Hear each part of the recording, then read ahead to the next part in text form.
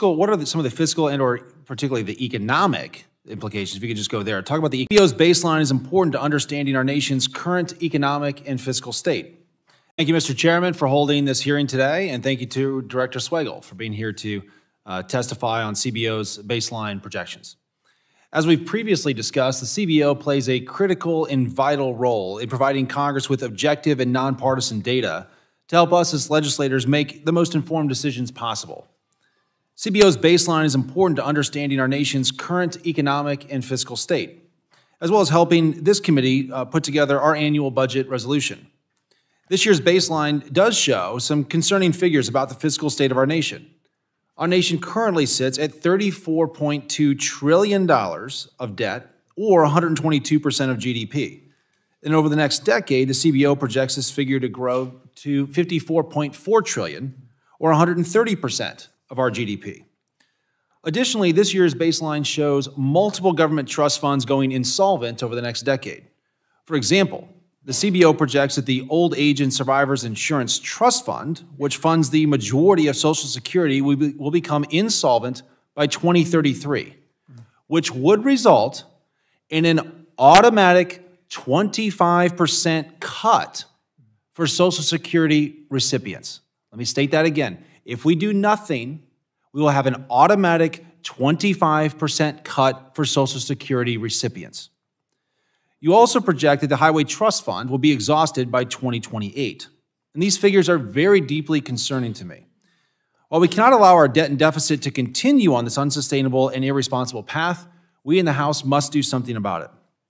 So my first question for you would be, it's something that I'm very deeply concerned about is the rising cost of our national debt.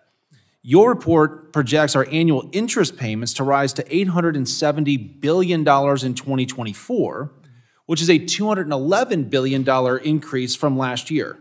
How do our rising interest payments impact our long-term debt trajectory? Director Swagel.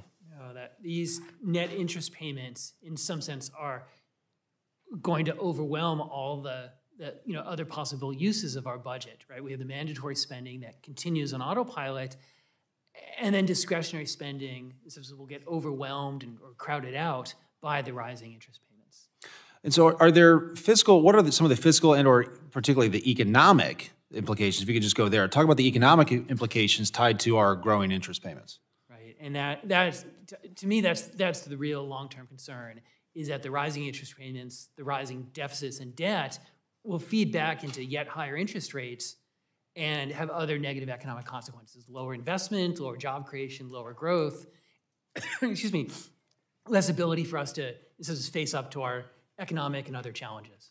Yeah, to that point, in this House, and obviously we need to restore fiscal responsibility. We talk a lot and almost exclusively in the House about the need to cut discretionary spending. In your estimates, I mean, the numbers are very plain and very simple. Can we rein in our debt and deficit with only changes to discretionary spending?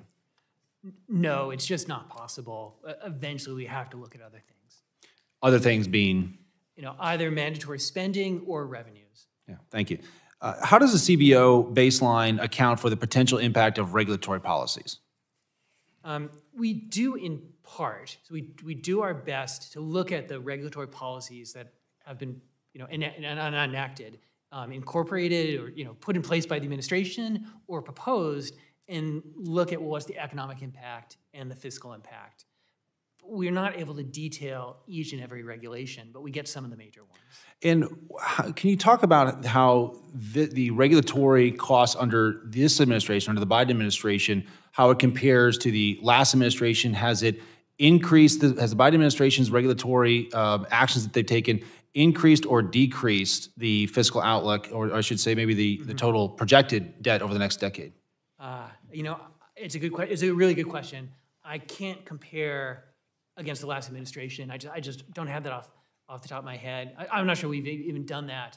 but some of the major regulations show up in our budgetary projections, and the EPA and student loans and others. And then briefly, last spring, we passed the Fiscal Responsibility Act, or the FRA, which imposed caps on discretionary spending for fiscal years 24 and 25. How did those spending caps impact our overall federal deficit, projected deficit over the next 10 years? Yeah, so those caps and then the CRs that put them into practice were the largest impact in reducing our deficit trajectory. And that in total, that was about $2.6 trillion over 10 years. Thank you. And Mr. Chairman, I yield back to $54.4 trillion, or 130% of our GDP. CBO plays a critical and vital role in providing Congress with objective and nonpartisan data to rise to $870 billion in 2024, which is a baseline, does show some concerning figures about the fiscal state of our nation. You also project that the Highway Trust Fund will be exhausted by 2028.